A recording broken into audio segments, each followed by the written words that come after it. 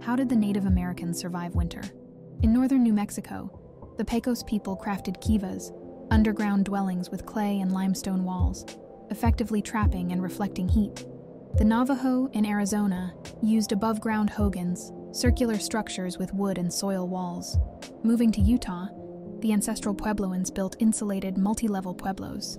Finally, in colder regions like Wyoming, tribes like the Shashone relied on abundant wildlife for warm clothing, emphasizing the importance of bison, elk, and deer pelts. Do you know